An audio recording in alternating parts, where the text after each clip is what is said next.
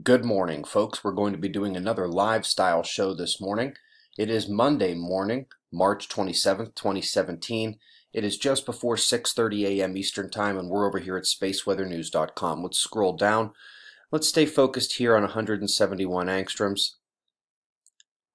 See the big coronal hole in the center of the frame? The bright areas just to the left of that are sunspots, including the bright area on the southern hemisphere just coming over the limb now.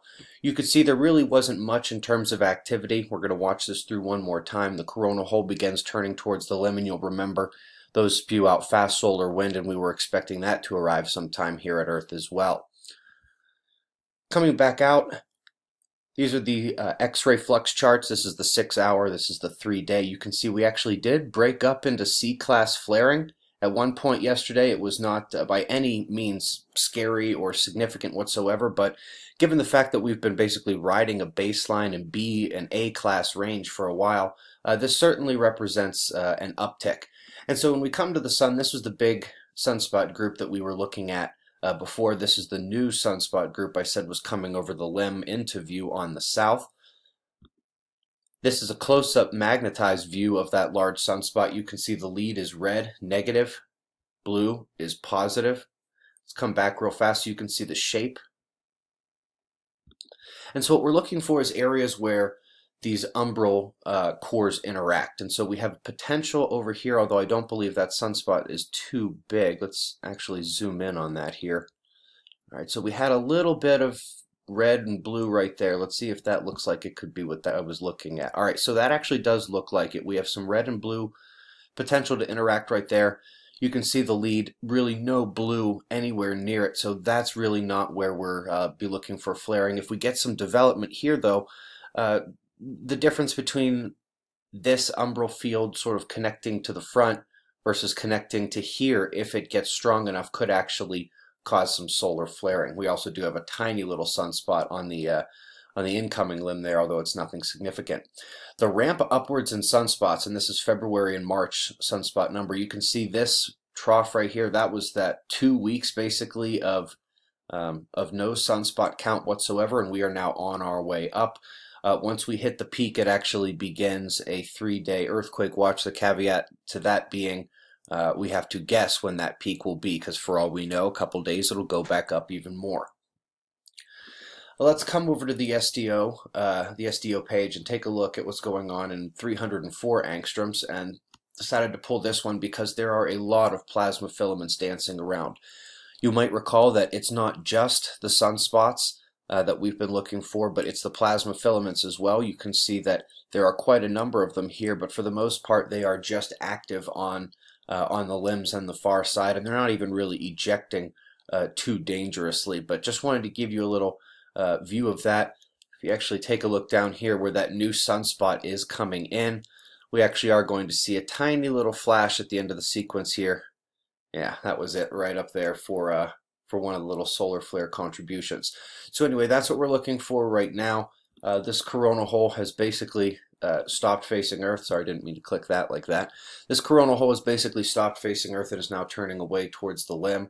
We did not see much seismicity. The earthquake drought continues, but in terms of what the solar wind from that coronal hole is doing, let's come down. We have the ACE telemetry on the right, the Discover solar wind telemetry on the left. Again, we're back at spaceweathernews.com right now for those who are new to this and don't recognize where we are. This orange line here, this is the solar wind density, and you can see we had a nice jump upwards from about 2 to 3 protons per cubic centimeter, up to about 12, 20, 30. And as that died down or started to come back down, we see the speed and the plasma temperature in purple and green began to come upwards. If we look up here in blue, this is the phi angle of the solar wind. You can see it did some shifting, which means that not only was the density and the temperature and the speed of the solar wind changing, but its magnetic character, its magnetic angle. And up here, this is, to oversimplify, when you have this flat line here in between +5 and -5, not really a whole lot going on. You start to see bigger spikes, that's more geomagnetic activity. And the red one, the BZ, when it tips south, basically into the negative, that's when we could have geomagnetic effects. And indeed, you saw that happen upon the impact of this stream, and we are now in our second block of geomagnetic storms. These are 3-hour blocks, by the way. We'll see if that still persists in a few hours when they update it again. For those who have the disaster prediction app, you do know that you got that alert at some point a few hours ago. Once again, first ones to send out that alert. And so what we're going to do to finish up here is come over to windytv.com. This is the colorful wind map. I have the pressure overlay on right now. See a low spinning just east of the Bahamas there. Probably not going to hit hurricane status, but that is a rare position for a storm this time of year. In terms of what's really a story, though, we have this low pressure situation developing in the center of the country. As I pull up the rain and snow, you can see that they are sucking in the moisture towards them. Not sure exactly how bad it's going to be tonight, but the threat for severe weather is going to be there. Let me step back a few hours, especially up into the Ohio area. This is probably going to be rain and mostly snow, actually, as you get up into the mountainous areas.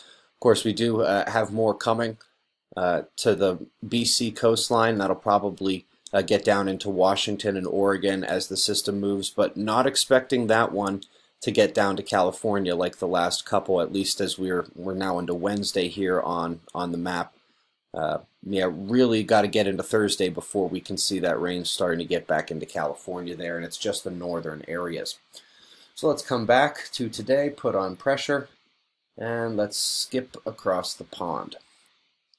All right, well, I can tell just by looking at this pressure situation, we've got cold coming to Scandinavia, wrapping around that low right there, but something tells me that these lows are going to be the more interesting ones. Let me pull on the rain and snow.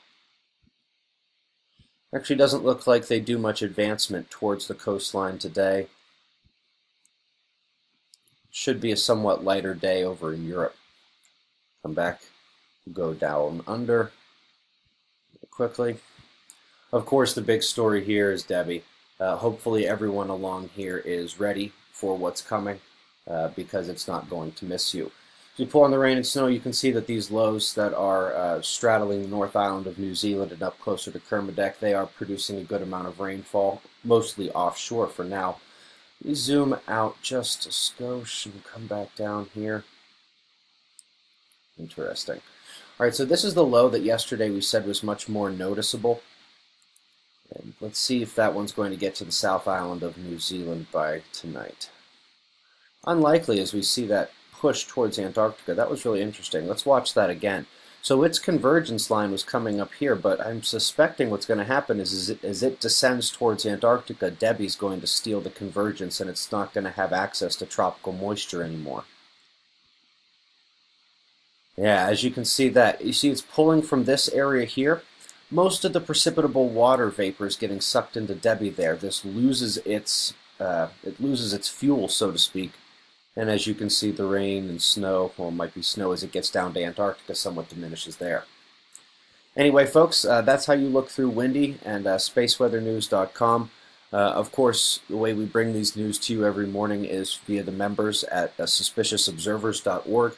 We greatly appreciate your support. We will do this again tomorrow morning, as always. Be safe, everyone.